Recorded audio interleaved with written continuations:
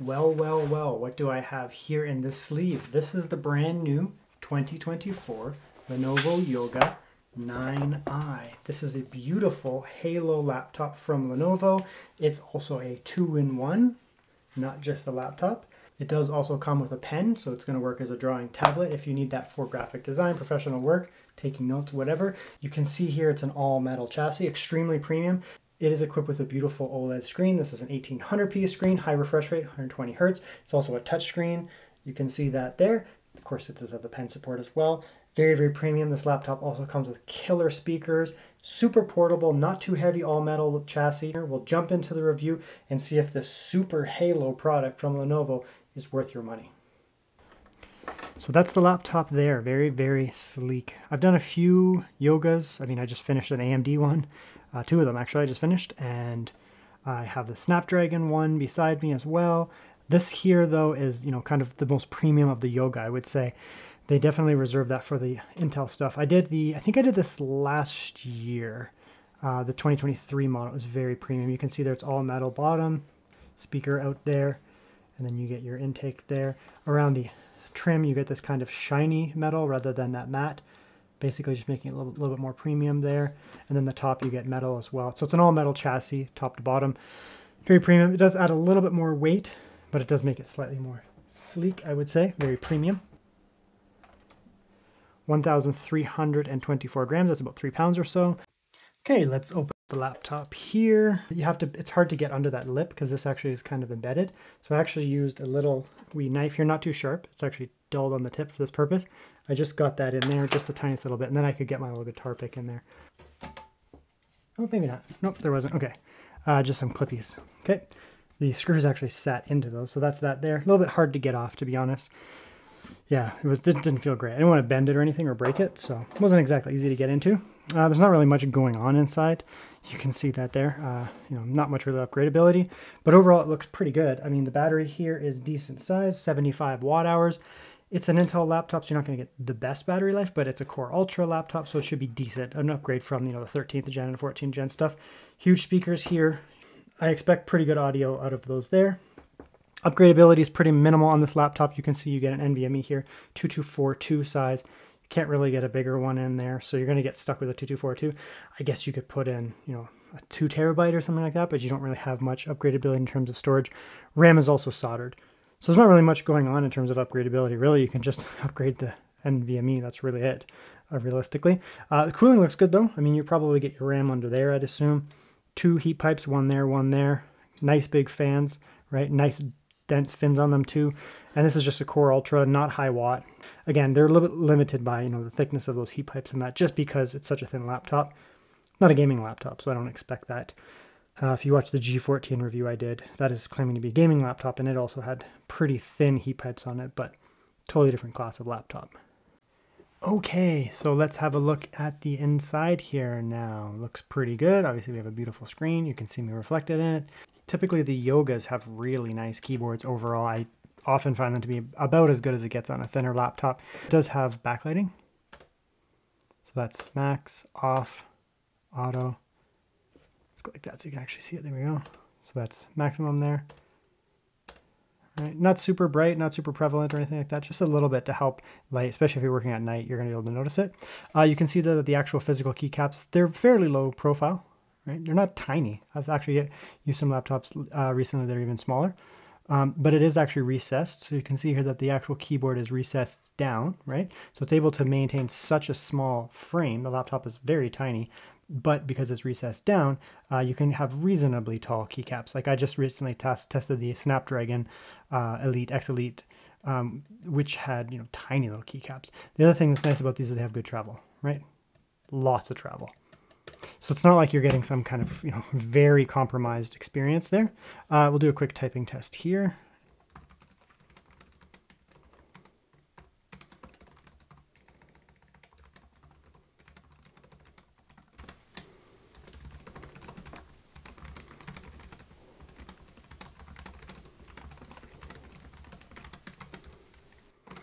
Yeah, very nice keyboard, actually. Very nice keyboard. It's extremely snappy. This is a super Halo product from Lenovo.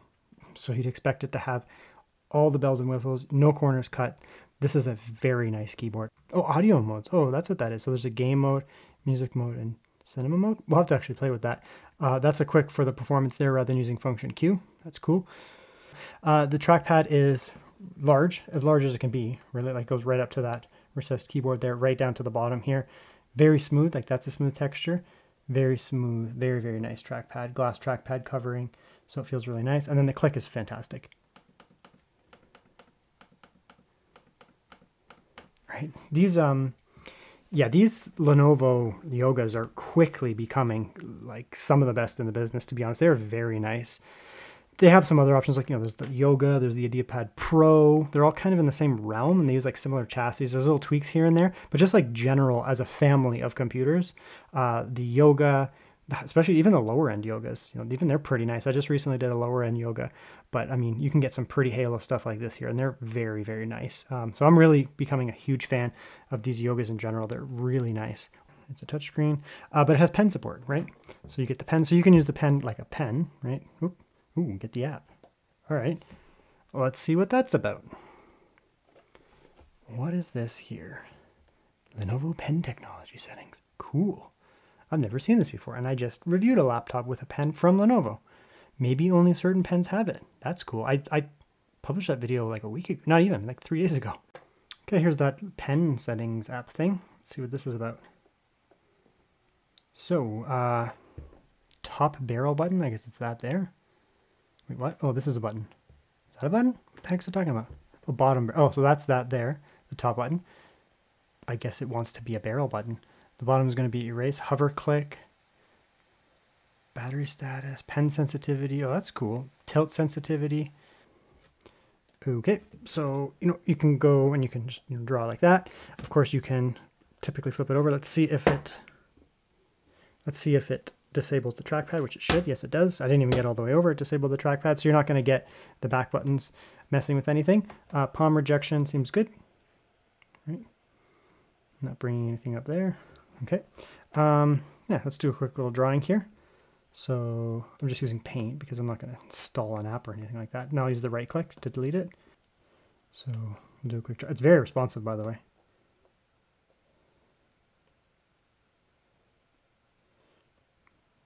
Yeah, it's actually very responsive. And Paint is not a very responsive program in general. Like it is, I guess it kind of is, right? Like it's not a bad program by any means, but it's not like, you know, you're not going to be using Paint here and be like, this thing is just absolutely tearing.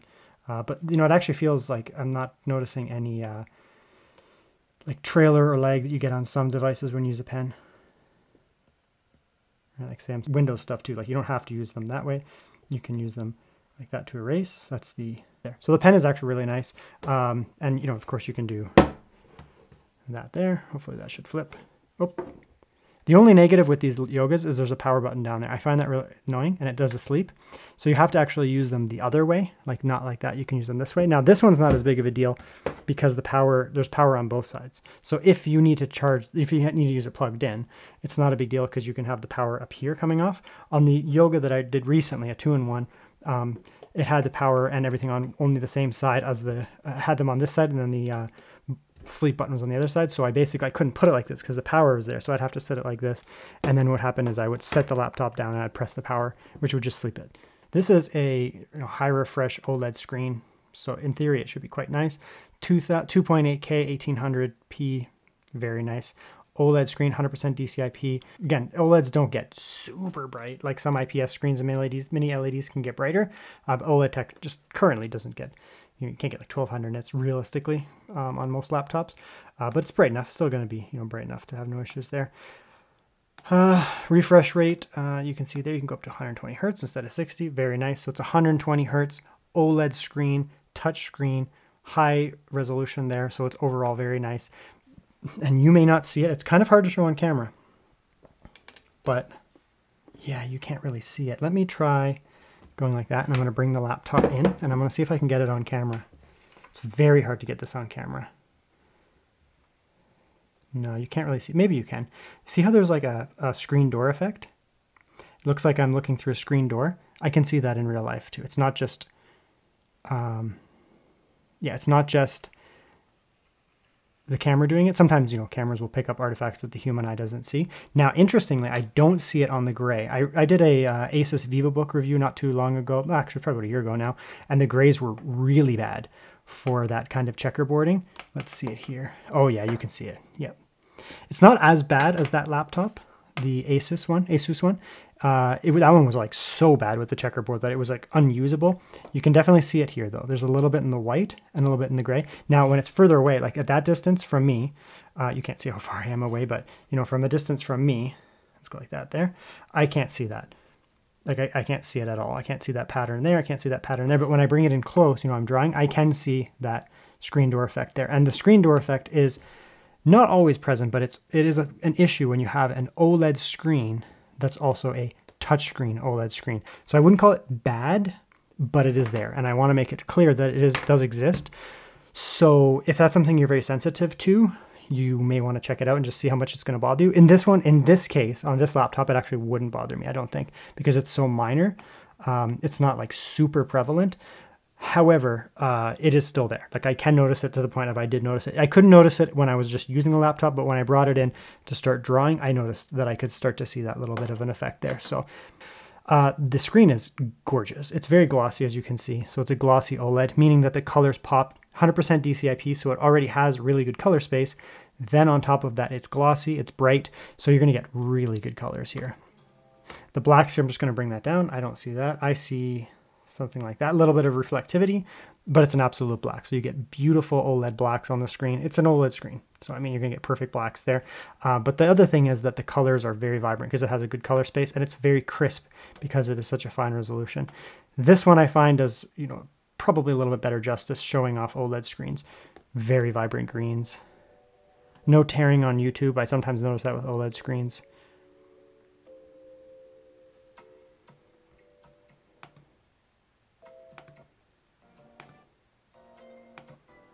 Yeah, like that's gorgeous.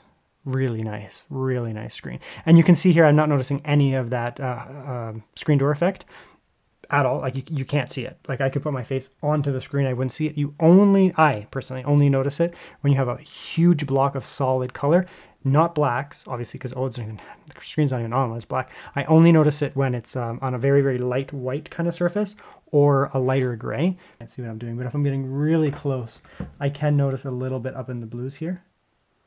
A little bit of that pattern. It's hard to see because there's also like water patterns, but let me see. It's usually when you get a solid block of color. Yeah, I can notice it up here. Yeah, so there is definitely a screen door effect. Again, the screen has to be very close to you, but it is there. So just be aware of that. Like this is 50. Not even. This thing's gonna get super loud.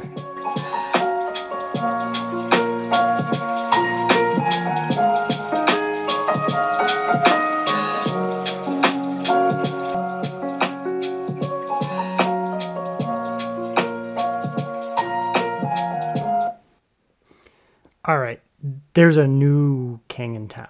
It has this sound by Bowers and Wilkins. I don't know if that actually means anything because I've had lots of laptops that say they're tuned by this and tuned by that. These speakers are freaking incredible. There is sounds in this track that I haven't heard before. Like the waters just sounds different. Yeah, these are the nicest speakers I've ever used on a Windows laptop. MacBook Pro, like 14-inch, would be in the same realm as this. Probably, I don't know if it would even be better. It's been too long since I've used one. They would be close enough that right now I wouldn't say one is better than the other. This is incredible speakers, incredible. Yeah, so I'll just leave it at that. These are literally the best. These are, for me, the best speakers on any Windows laptop I've ever used. And I recently did the Asus Zephyrus G14 2024, which has excellent speakers. I've done some other high-end Lenovo Yogas and things like that of different sizes. They're great. Incredible speakers on this laptop. 10 out of 10 plus 10 on these speakers here. So this is going to probably set a new benchmark for this. I have to like ingrain this into my brain so that I have a new absolute halo benchmark. So I do want to show off different kind of sound modes. We'll put it on 50, which is kind of middling. It's still pretty loud, so you might want to watch your headphones. There is this kind of music thing here, so we'll just go through them. So this is music.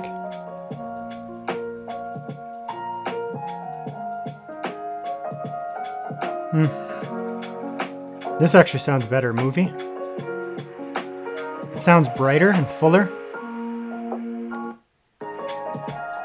Gain.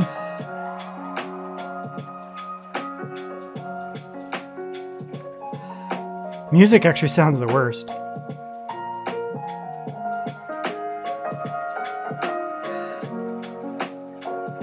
Yeah, the movie one sounds the best by far. Okay, we're gonna do some Cinebench runs here, just primarily for noise and temperatures. We'll just check that here. We're in performance mode. We'll get the actual scores after in the benchmark section of the video. It's actually core throttling, but not thermal throttling. Now, you'll see here, it says 35 watts or so.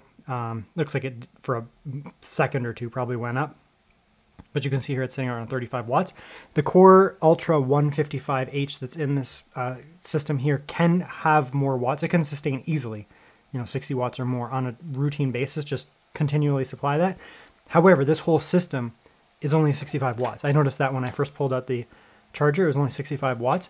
So, these chips are going to be wattage limited in a chassis so thin like this. If you get yourself, a much larger gaming laptop, even the Yoga 9i, the larger version of this here, that 155H will be able to be supplied with more power, right? So rather than sitting around 30 to 35 watts, it's going to get significantly more power than that, which then in turn will give you a better score. However, in a thin little chassis like this laptop here, you can't necessarily do that because you're going to end up getting thermal throttling, too much power, you're going to have heat issues. So what they do here is they bring down the watts, right? That's why this only has 65 watts. They bring down the max watts supplied to the CPU. You might be able to burst for a few seconds higher than that, but the whole system can't do that. If this thing was going at 65 watts on the CPU, the charger wouldn't be able to keep up with the system, and you probably get really bad throttling. You can see there's a little bit of throttling even right now. So that's something to be aware of here. Just because it's a 155H, you look up how much power, how much performance a 155H will give you online. It doesn't mean you're going to get that in the system itself because it's a thinner chassis, but I think it's a pretty good compromise. This is a very thin laptop here. They're not going to throw in the highest watt variant of this chip here and just... So it's relatively quiet. I mean, you can hear the fans. They're going max speed, but they're not annoying. We'll come in here and we'll go down to a balance mode. You can see the CPU wattage now dropped down to 28, 26, silent. Silent's going to drop down to under 20, I think. And here's a look at some benchmarks. Cinebench here on the left is silent mode, 8,200 or so. It's decent. I guess it's respectable for silent mode, so you can definitely do moderately demanding tasks on that there. Then you can see on performance mode on the right here, you're getting 13,700. So again, that's pretty good. All things considered, you can do 4K video editing. You have no problems with that, doing demanding tasks. This chip is capable of doing quite a bit more in a thicker chassis with more watts, but overall for such a thin laptop, that's totally fine, I would say. I'm introducing some Cinebench 2024 scores here, and you can see that it's getting 716, which is actually quite good. You're going to be rivaling some of the higher end Mac stuff, so that's pretty good. M1, but still pretty good for Cinebench.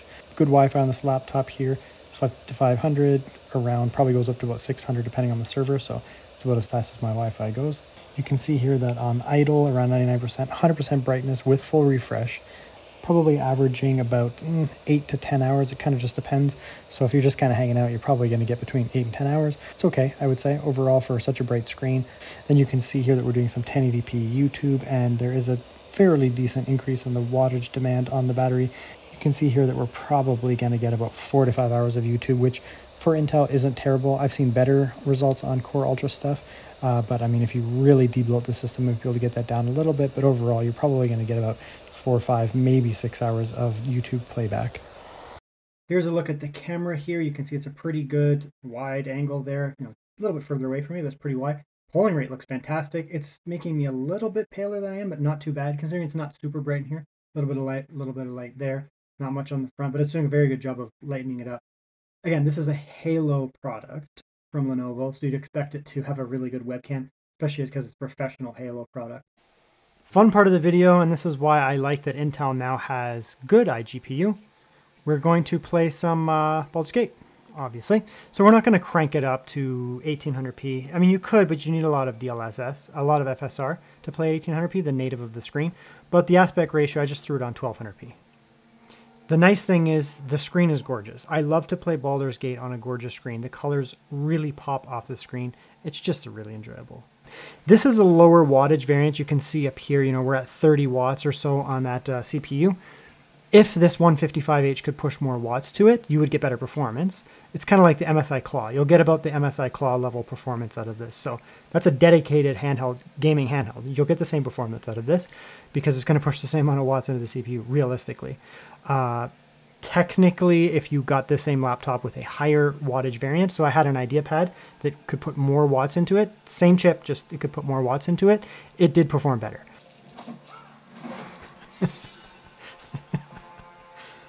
It's funny. Yes, she did. Okay, so for contrast, I've come to Baldur's Gate, which is by far the hardest area of the game, like just leaps and bounds harder than other areas, and it will destroy iGPUs. That's why I come here, because it slams the CPU and the GPU, and we don't have enough watts. You can see it's really trying to supply those watts consistently.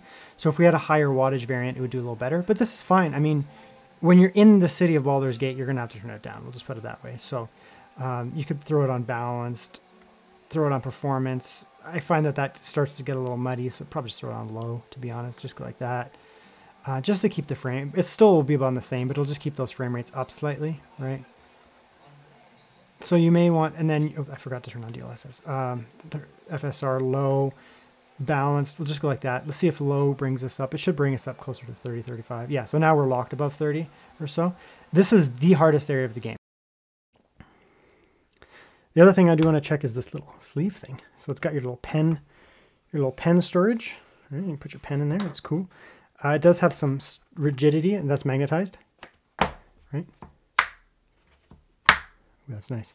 So it gives you some rigidity there. It's not just like a gel sleeve, it's an actual like physical sleeve. So not only is it going to protect from scratches, like that there, but also if you set something on it that might give it a little bit of an impact, like maybe not a hammer, but something that gives a little bit of an impact, it will in theory protect the laptop. Okay, well, that's the review. There's no point in, going into more detail. It's an extremely nice laptop. We'll go over some negatives first to get the negative side of it. First of all, I mean, they're pretty expensive. They can be pretty expensive. So, I mean, yep, you're going to pay money for them. That's inevitable. Maybe if you can get them on sale. I mean, they will drop in price and you can get them on sale for sure. But they are slightly more expensive than, other laptops from Lenovo in the Yoga series. Just depends what you're looking for. So that's the first thing. Second thing, I guess you do get that screen door effect. Like you can't see it here, it's invisible. But if you have plain, like all gray, plain kind of color, you can definitely notice it if you're up close. Further away, you can't see it. It's not that bad. I've seen way worse offenders from certain laptops that are OLED touchscreens. So, I mean, that's something to be aware of. I would consider it just like it's there to be aware of it. Such a nice screen. I just wouldn't care, to be honest. Such a beautiful screen. The other negative, 16 gigabytes of RAM. I don't think a Halo product like this should even be offered in 16 gigabytes of RAM to save what, 50 bucks, 100 bucks worth of memory. Just slap in 32, right? This is a Halo product. You're going to want to use this for years. It's extremely nice. And that amount of RAM will impact things like gaming. If you're doing high-end productivity tasks, it will impact that. Even video editing. When I do video editing, I can notice when I don't have enough RAM. This type of system here with such a nice, beautiful screen, amazing audio. I mean, you're going to be wanting to use it for creative tasks, most likely, not just, typing. So you would probably want more RAM. So those are the negatives. Positives, even though the screen has that little bit of a screen door effect that I guess you can see if you get really close to it, it's a gorgeous screen. The audio is truly outstanding on this laptop. I would say so far probably the best Windows laptop that I've used. Certainly in 14 inches, maybe not some like behemoth 16 inch might be able to beat it out. The keyboard is truly outstanding, beautiful, amazing keyboard. One of the best you'll ever use. Even though it's a low profile keycap, the travel is nice. The separation is nice. I would love to type out essays on this on a regular basis. It's a wonderful keyboard. Trackpad, also wonderful. I don't need such a big one, but yeah, this is a nice trackpad. It's got the foldable yoga style. You can use the pen, do your drawing. If that's your thing, you're going to love it. If that's your thing, you're going to love it. It would be good for me to do, thumbnails on that to quickly bang out some parts. So that would be nice. I mean, yeah, it's got nice and good ports and everything. That's about it. I mean, it's a really, really nice laptop. That's the product here. I'll throw some links down below. If you do shop through my links, it does help. This is not a review. I bought this with my money. I buy most of my products, to be honest. So if you do shop through those links, it does help me out quite a bit because these things can get pretty expensive for me to buy them all the time for review. But that's the review here. check it out if you want, and if not, I have many other reviews recently that I've done, and I have more to come on similar types of products as this here.